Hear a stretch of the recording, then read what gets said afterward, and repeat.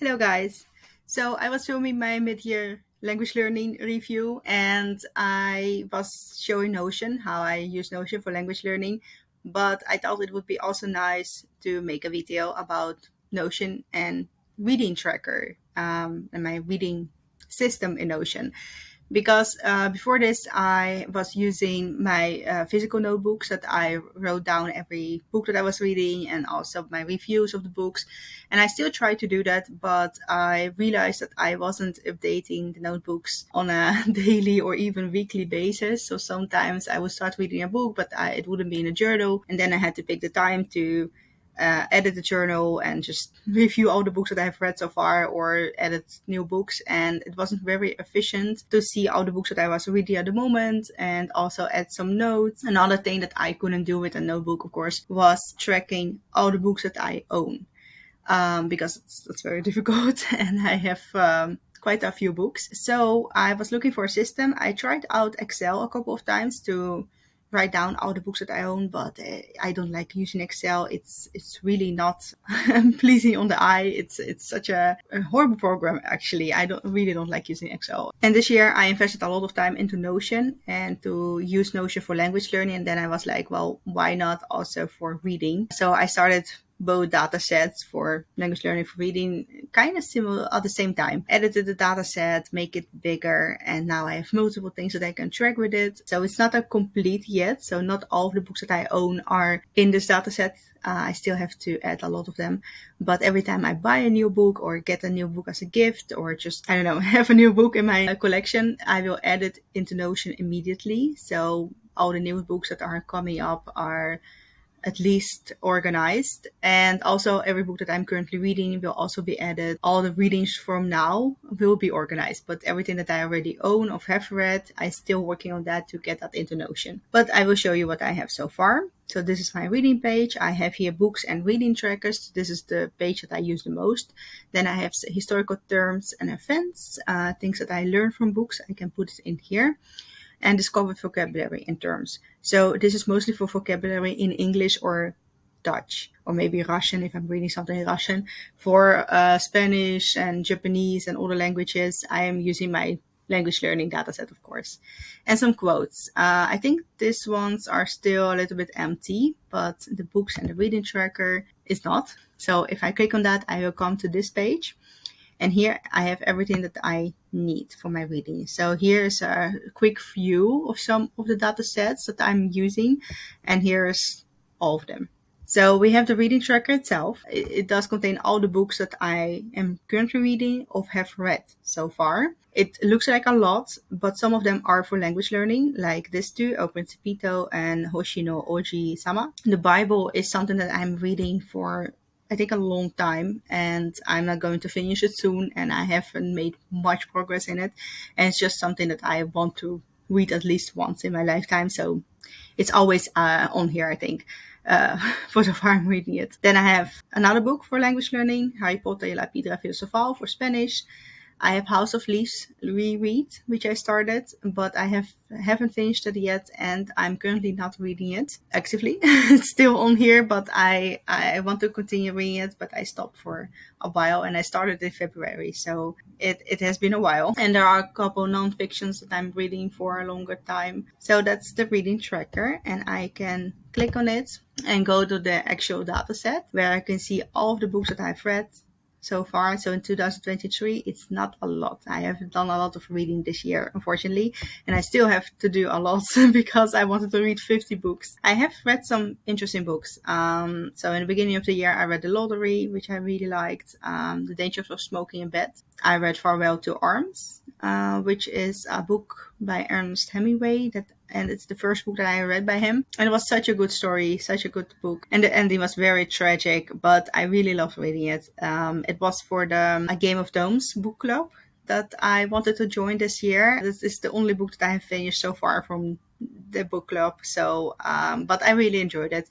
The next book that I want to read is The Stranger, and I'm currently reading The Brothers Karamazov, which is also part of the book club, but I'm reading it slowly in Russian, so it takes a while. And The Stranger by Albert Camus is the next book that I'm going to read from the book club list. So in 2022, not all of the books that I've read that year are in here. I still have to update this one, but a couple of them are. So yeah, that's what I do. I have here the book, the author, first published. Sometimes I will fill that out, not for all books as you can see, but I try to do it. The genre of the book, I find that one also important. How many pages the book contains. I have still to do that for a lot of books.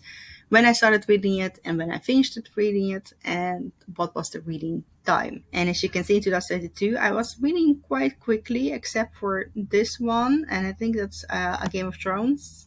Yeah, A Game of Thrones. It took me a while, 88 days. But if you look at this year, we see that I'm reading a lot slower, unfortunately. And it's because I had to work on my thesis. Like I said in my previous video, it took a lot of time and my reading was very slowed by it. I'm also still using Goodreads. So when I finish or start a book, I immediately put it into Goodreads and then I put it in here. I have multiple systems and I try to still use the notebooks as well. This is everything that I'm reading and I still have to update it a little bit. Then I have my TBR, and it's not what I want to read exactly, it's what I want to buy. So these are the books that I want to read but do not own yet, because the books that I already own and still need to read, obviously they're also on my TBR, but this is like the TBR that I still have to buy.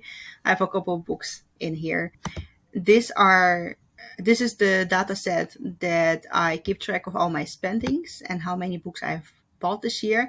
And you can see it's quite a lot, because I bought a lot of thrifted books and also I went to the book fair where I found a lot of interesting books. But the books that I really spent some money on, more than like a couple of euros, are these two. Also, this one that I bought at the university bookshop, Hiking with Nietzsche. It's a philosophy book that I really wanted to read. And the book fair, I spent a lot of money on the book fair because there were a lot of interesting books that I had found. I have a list of all the genres that I have read and I keep track of them. So if I click on a genre, let's say horror, then I see all of the books that I've read, the books that are on my TBR in the genre, and also all of the authors that write in this genre that I have read. It's a nice way of keeping track of authors and books. So for philosophy, I have read Dostoevsky. I think he writes a lot of philosophical work, so that's why he is in here.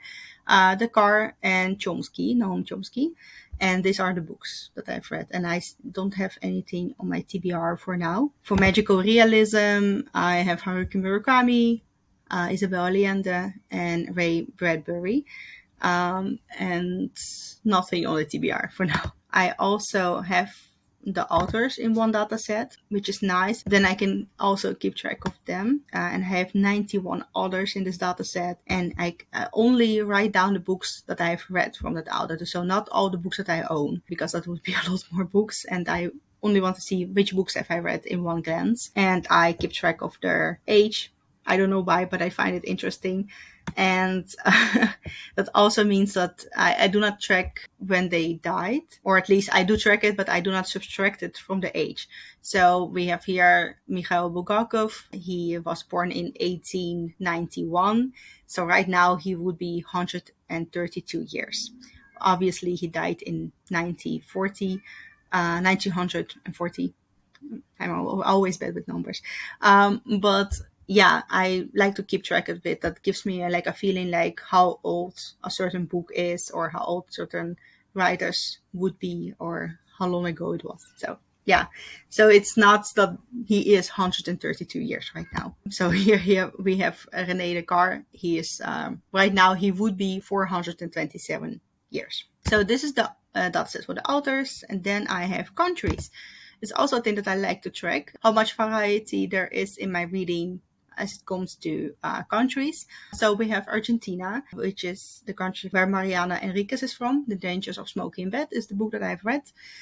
From Chile, I have Isabel Allende with Eva Luna. From England, I have a couple. Japan, of course.